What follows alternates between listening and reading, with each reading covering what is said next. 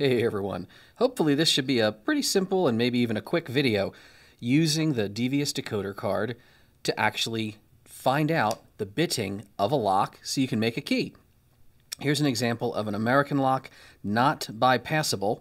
This is the key retaining version, the non-removable key version. So once we got this open, and it was a real cool movement, someone in the class, actually a student in our class, was the one who popped this, and I was like, hey, you popped the challenge lock?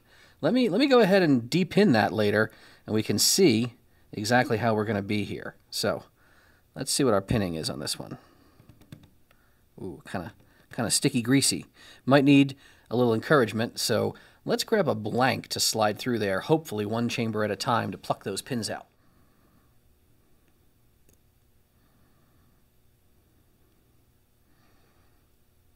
Well, not a lot of room, is there? Yeah, can barely get any of those pins. Oh, you can get the second chamber, maybe. Jeez. Now, it is fun. You can see the coloration of the pins involved, so we could do some math that way if we had to. That looks like long ago it might have been a green, and we've got a red here.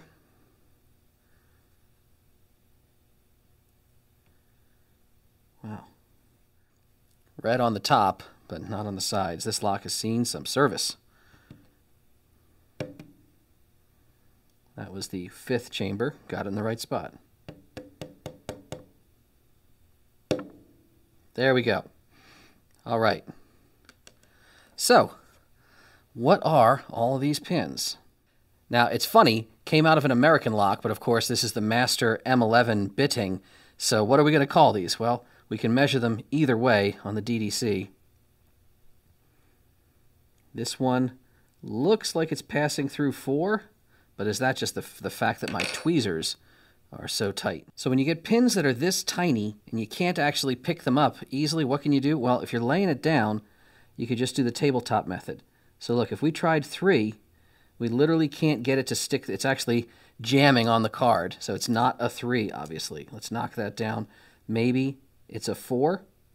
Yes. In Masterland, this would be a 4, or an American lock, this would be a 5 in the first chamber. Now, the next pin's got a little more size to it. Let's see. That can pass through at Master Lock 6, which is, of course, American 7. This little teeny guy is going to be hopeless in my tweezers, but I can try it with the tabletop method. Looks like it could be a 2. Could be a 1. Could it be a 0? No, it's not a 0, obviously. It's getting stuck on the card. We'd call that a 1 in Masterland or a 2 in American land. But this itsy-bitsy spider, could that actually be a 0? Yeah. Look at that. We've got a 0 cut, very high lift. And then this last one. Could it be? It might be a 2. No, it's not a 1. But it drops through on the 2. All right. So that's a Master Lock 2, American Lock 3. So 46102. Let's see if we can make a key for that. All right. We're at the old reliable Blitz. Going to grab our card from Master. Now, of course, we're not using large pin because we're not making a door, but we're not using small pin either, which huge thanks to Rubber Band. When I checked out the blanks and everything, I was like, wait a minute, why am I invading the shoulder? He's like, you got a Pro Series card? I think that K17 is a Pro Series blank, the M11. And sure enough, when I came to my senses, I was like, oh yeah, that absolutely is correct. So yes, Master Lock. You think of Master Lock as just kind of one product line, but no, there's a whole lot going on there, and we're going to be using one of their Pro Series K17 blanks.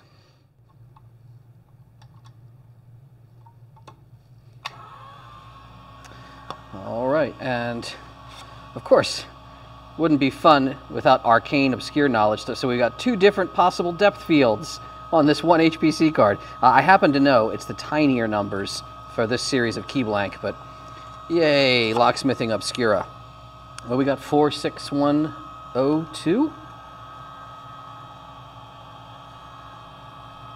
All right, looking good, not on the shoulder. That's what we want to see.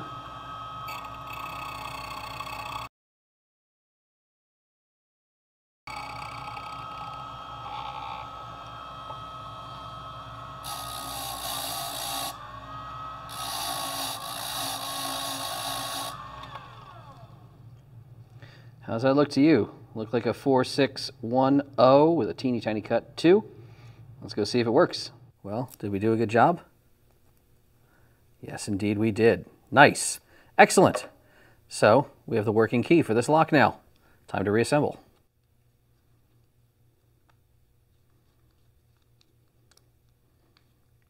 So in theory, that should work. So if I close this, yeah, I can turn both ways. I should be okay. Pull the key out. We're all right. Got our old surplus lock here now with keys. How about that?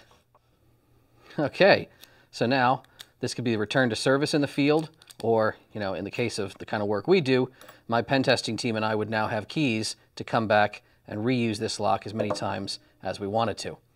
Hopefully this was educational. Hopefully you understand measuring of pins, cutting of keys. It's, every little system's different. Every time you're doing something new, you're approaching something you haven't seen, there's the opportunity to screw it up. God knows the reason I wanted to make all these copies and try this a few times was because sometimes we run into these. Sometimes you run into non-key removable, NKR, or we would just say key retaining American locks, not bypassable. If you get them open once, picking or otherwise, you don't want to have to do it again. Decipher the key, make the key, come back anytime you need to with that key. Hope you enjoyed this. If you like this, what can I give away on this one? Let's give away DDC. Let's give away a set of pinning tweezers and one of the new steel DDCs. That will be the link in the giveaway. You know, you sign up, I tell you by email, you won, you give me an address.